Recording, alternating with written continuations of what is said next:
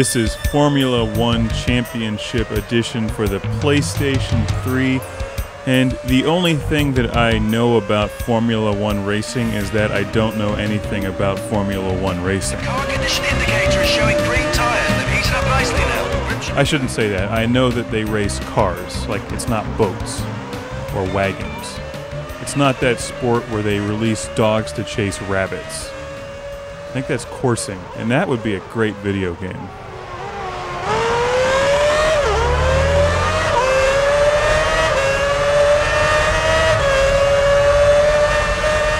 So we established that Classic Game Room doesn't know anything about F1 racing in particular. However, I do love auto racing video games, and I always have.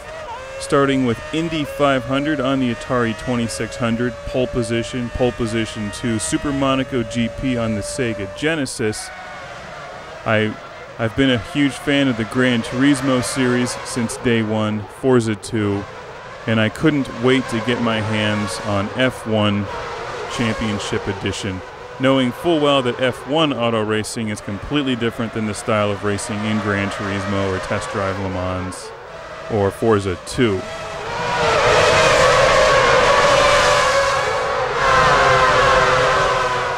Now, I've played F1 games before, and I know they're incredibly challenging, much faster than the other kinds of cars, and the handling is, of course, far more precise. So they're a challenge to drive in video games, and I have a feeling that they're even more of a challenge to drive in real life.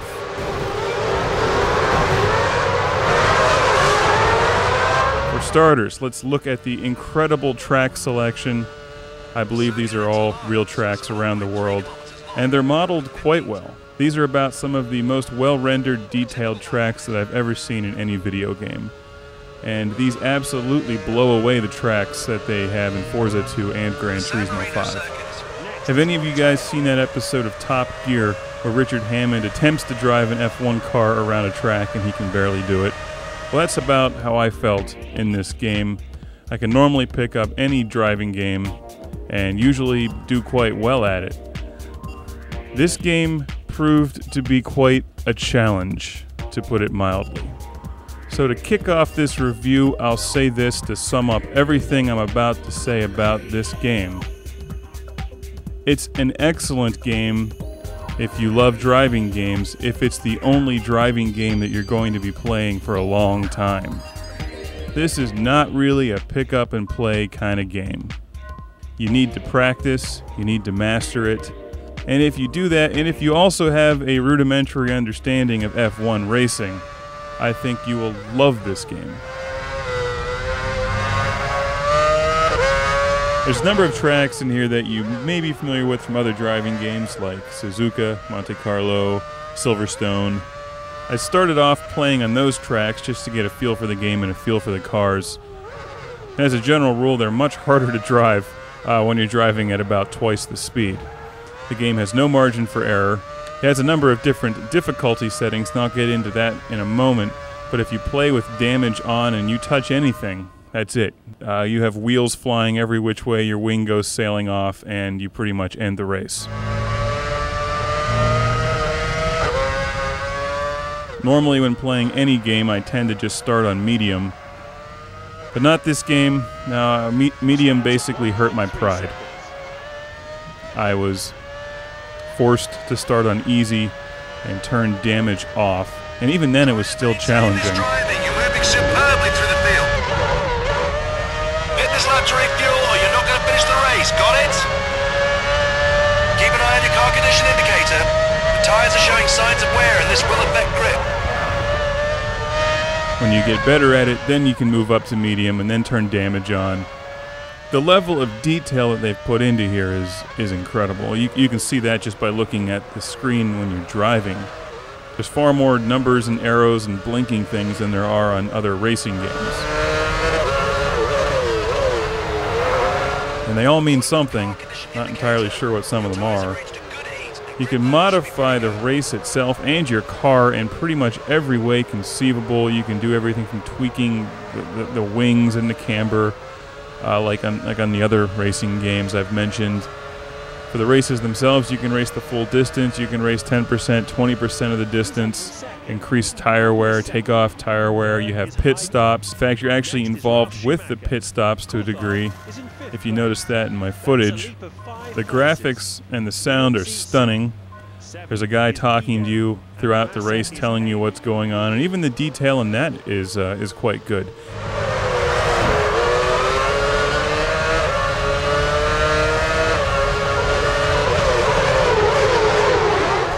You can start a full career with your own driver and name them. I named my driver Wind Squid, of course, in honor of the legendary space-flying rocket squid. And when you go through career, it's very involved and takes a long time. You go through this process where you're answering emails and you go to trials and you have to try out for various teams. And then you go to races, and I felt like I was spending more time in qualifying than I was actually driving. But again, if you're really into F1 racing, I think you'll probably get a grasp of that better than I did. And certainly qualifying is important. I tend to like to pick up these games and just play them, so I was doing the quick races most of the time, where you pick an already existing driver from real life and a race team and a race car and just dive into a race, pick whatever track you want, and go through it.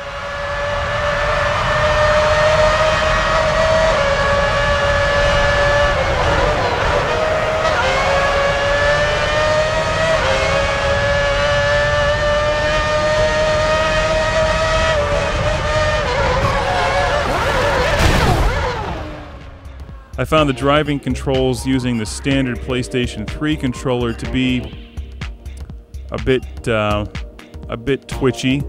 I think that with some more practice I could have gotten better at it. I think if you really want to play this game, a steering wheel might be your best option, considering the high degree of realism surrounding the rest of the game. Adding a wheel might be the best thing for you. Räikkönen leads out of the first corner. He's followed by Alonso. Next is Fisichella. Here come the leaders into turn 2. Räikkönen still leads. He's followed by Alonso. Next is This is me playing my Gran Turismo style on this game, just trying to run these other cars out of my way. Ideally, I would have equipped machine guns to the front of this car, but they didn't have the Spy Hunter option.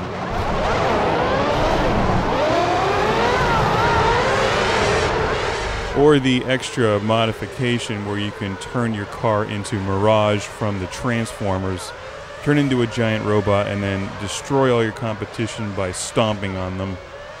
Maybe they'll bring that into the sequel.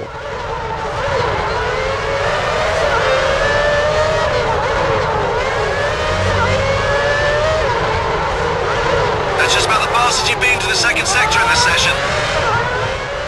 In conclusion, what I'll say is if you're used to playing games like Gran Turismo or Forza 2, you're going to be in for a shock with this game, but if you give it a chance, I think that you'll really enjoy it, because the driving and the graphics and the feeling of realism is incredible. It's just a lot more involving and time-consuming to get into it.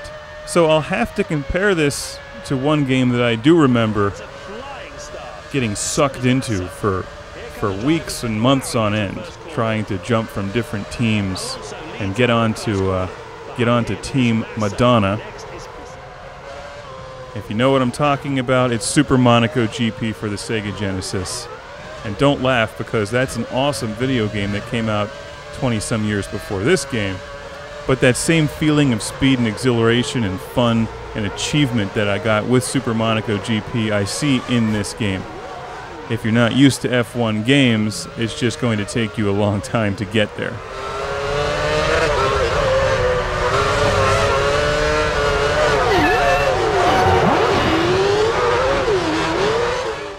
Did you see that? That was my Knight Rider spin evasion move. What I was looking to do after that was run my car through some wooden crates and then jump over a fiery explosion.